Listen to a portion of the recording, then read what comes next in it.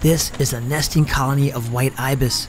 I've never seen this many before, and getting to this location was, well, tons of fun. Come on, let's go. Somehow I need to get this into the back of my car here. I think I got it. Now the hard part, seeing if I can put it back together. Woo-hoo-hoo. This thing is so much fun. So if you don't have an electric bike, they're absolutely amazing. And I know some people are probably going, well, you need an electric bike, just ride a normal bike. Well, you can ride an electric bike like a normal bike, but you can also use it to just go full throttle without doing any pedaling. And it's actually kind of nice. It's a lot of fun. And this one's got really big fat tires, so I can go all over the place. Oh God, that was a huge alligator. Oh! The alligators in this area are prolific, and because they're ambush predators, you really have to watch yourself closely when you're in their domain. Oh, I'm so easily distracted here. I don't know what that was that just flew by, but this area is massive. I mean, it's probably a couple, and I'm really bad with this. Oh, that's a huge alligator too. Wow, probably a couple of square miles. Let me see if I can show you this gator really quick. Oh, this might be sketchy. Oh. There he went.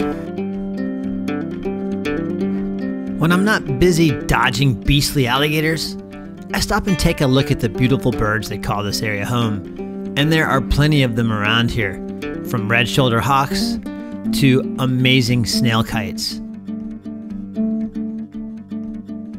There are so many birds back here. Oh, there's another big gator. My God. That's scary sometimes. See this line in the middle of the road? Here's my hands. That would be where an alligator's tail dragged across the road. Alligators aren't the only reptiles here. This small water-banded snake was very interested in my iPhone. Hey little dude, how are things in your world? The amount of wildlife out here is ridiculous. Everywhere you look, there's something. Here comes some ibis. Sorry, vulture, but I gotta come through. It's a black vulture. Oh, he's stretching his legs. There he goes. He's still just laying right back in the road behind me. There's something else up here on the road. Let's go see what it is. Somebody has gone to the bathroom out here. I don't know what kind of scat this is, but it's everywhere. Normally there's a lot of bobcats out here. If any scatologists out there want to ID this, go ahead and leave a comment in the comments below. No need to comment on that. I think I have found the source of the piles of poo. Look at the size of that pig in the back. She is about to pop. I would say she's a little bit pregnant. And how nice of the dove to stand in the road for perspective. So, why did the pig cross the road? Well, I guess it had to use the bathroom. Let's see what else we can find. You know, my fiance said something to me the other day that made a lot of sense, and I wish I could take credit for it.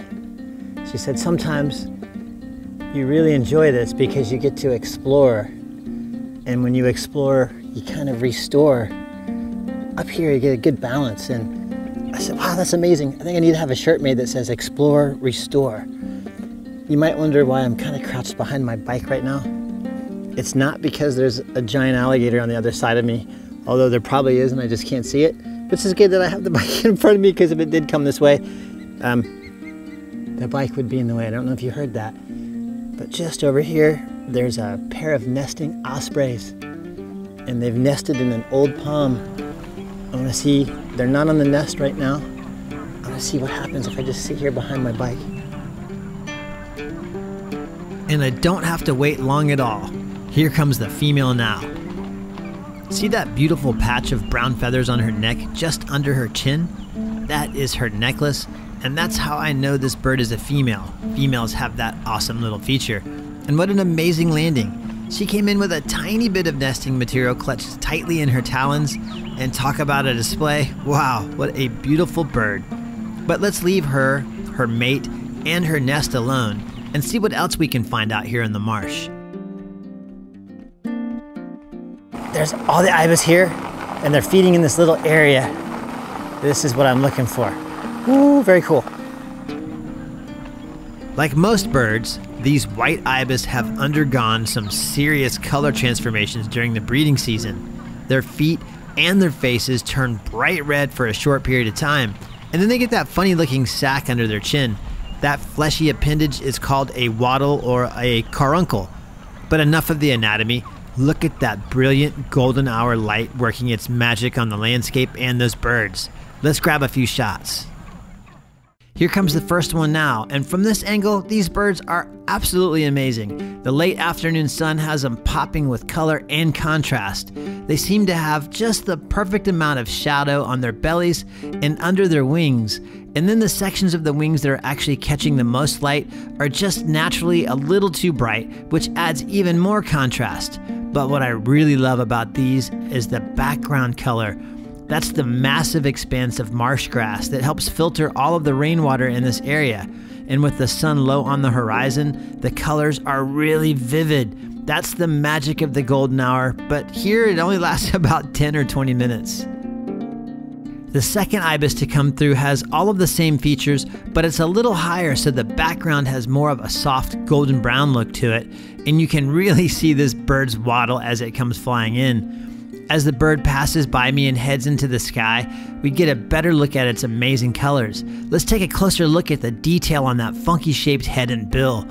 These birds use that long bill to probe deep into the mud, where they snatch all sorts of insects and aquatic creatures. And look at those baby blue eyes. Simply fascinating, especially this time of year with all of the bright, vibrant breeding colors.